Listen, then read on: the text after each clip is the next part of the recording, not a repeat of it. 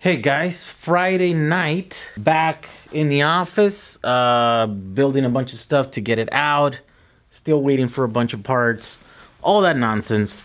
But right now, I'm gonna go get a trailer so that we can put that car and I can take it tomorrow to another place.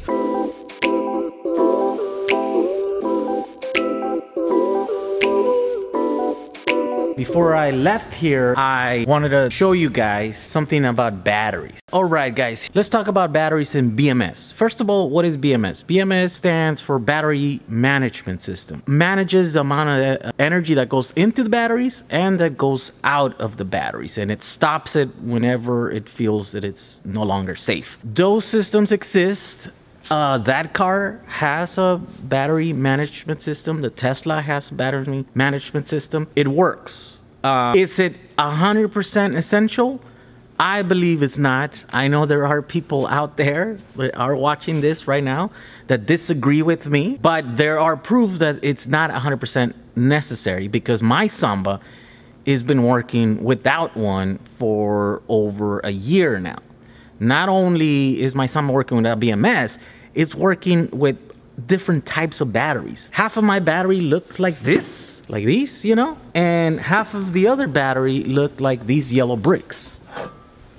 They're all connected together. It's one single multi-cell, multi-chemistry. It's a biochemistry battery pack. A lot of people say it can be done.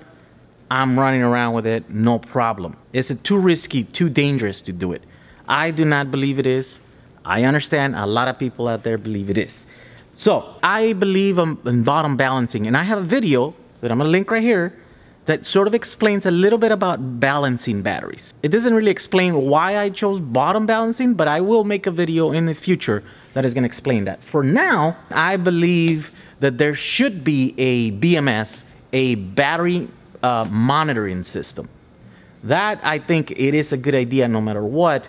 I don't have one that is installed in the Samba permanently, but there is a thing, there's a little dongle like this in my Samba, which I use, which all the Tesla modules have, and I usually go and connect one of these, and I did it after a year, and all the batteries are exactly the same. They're not in balance after a year of going up and down.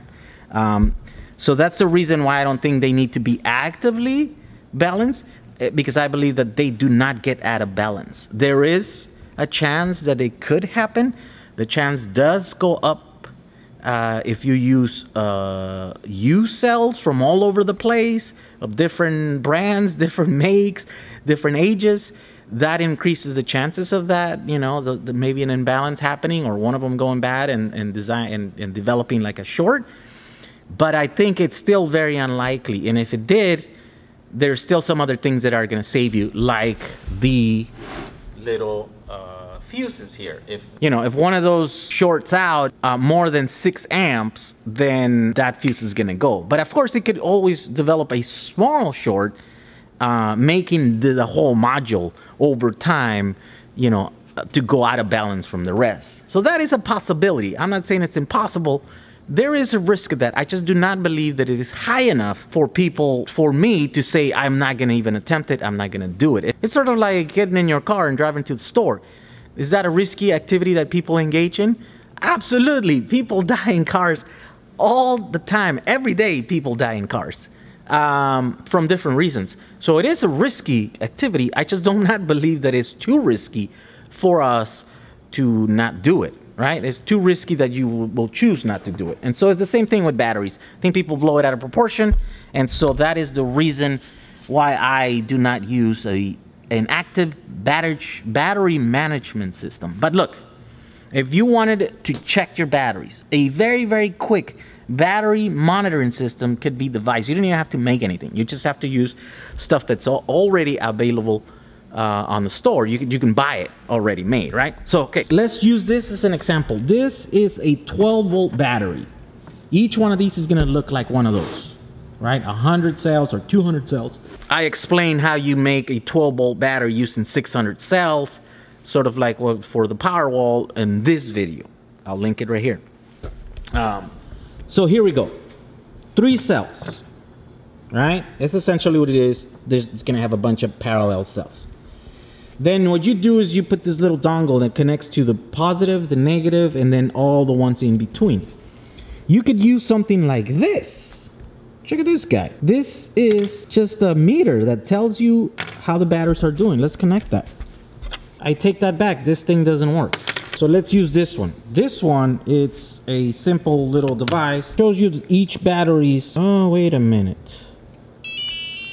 Oh, that's why. I was plugging it backwards. Check it out. This little thing shows you exactly...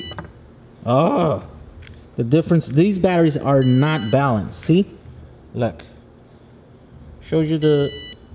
It's 11 volts. There's a difference of 500 millivolts. So half of a volt, it's off. And it's the center one that it's lowest. This one's the highest. This one's the second highest. This one's the lowest. This stuff is off the shelf. This is like 20 bucks. You can buy it online. I'll link it. And you can use it. The only problem is that you can't leave it connected all the time because it only takes the energy from one of the cells. And so that battery, or whichever the cells that is, I believe is this battery, will start, this thing will unbalance your pack. And so you can't leave it plugged in there. You can plug it in like this to check it, be like, oh, okay, I gotta rebalance the pack, right? Next is this guy. This guy is very simple. It's just a simple LED diode. All right, this one basically says the same thing. This is the highest. This is the second highest. This is the lowest. And it shows you that by these little LEDs. There's a bunch of different versions of this little LED, you know, graphical meter. You can, I'm gonna link that to one of those. You can find it online too. You can buy them. They're, you know, they're cheap. They're a few dollars. Here's yet another one, and this one includes a little buzzer so that it lets you know. I do not know if you can leave this one connected the whole time and it'll draw the same amount of energy to operate from all the cells, or if this has the same problem as that one over there that will unbalance your cells. So let's plug it in, show you how that works. Here we go. It tells you number 1 is 3.9, number 2 is 3.4, number 3 is 3.7. All it's 11.1. All right, and then you can set this one, the parameters. When do you want it, the alarm to go off?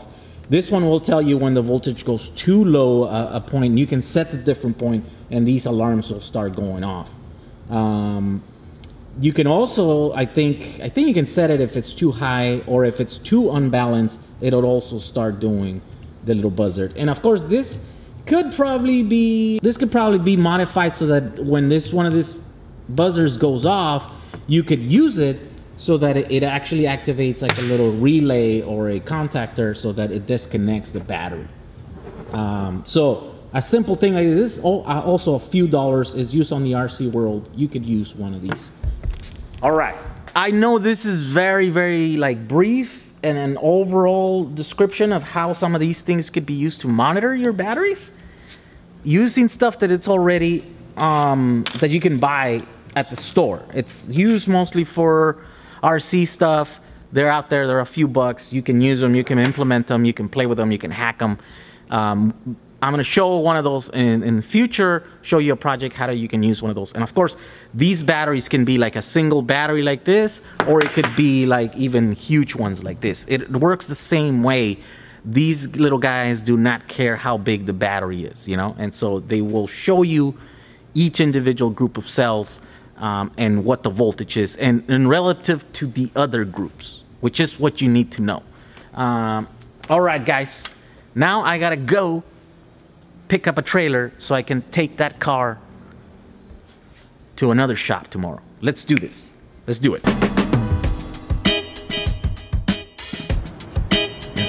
Today.